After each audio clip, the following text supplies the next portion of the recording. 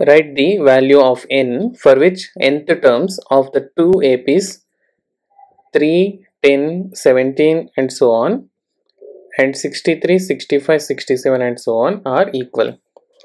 So given two arithmetic progressions, first one 3, 10, 17 and so on.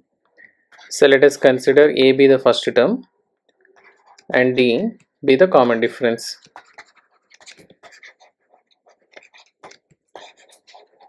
First term and common difference respectively. And the given second one, the second sequence is 63, 65, 67 and so on.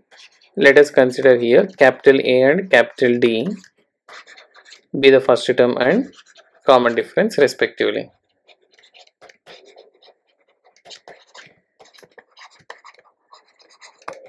So we have A is equal to 3 and D is equal to 10 minus 3, which is equal to 7. And general term in the first term, first sequence, let us consider an is equal to a plus n minus 1 into d, that is 3 plus n minus 1 into common difference is 7. So this can also be written 3 plus 7n minus 7, or we can write 7n, 3 minus 7 is minus 4. And in the second sequence, capital A is equal to 63 and capital D is equal to 65 minus 63, which is equal to 2.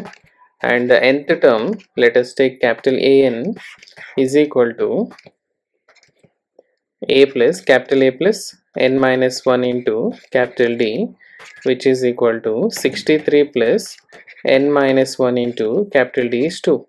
So we can write 63 plus 2n minus 2. So that is 61 plus 2n. So the two nth terms are mentioned here. And now we need to find the value of n for which the nth terms of two A.P.s are equal. So given that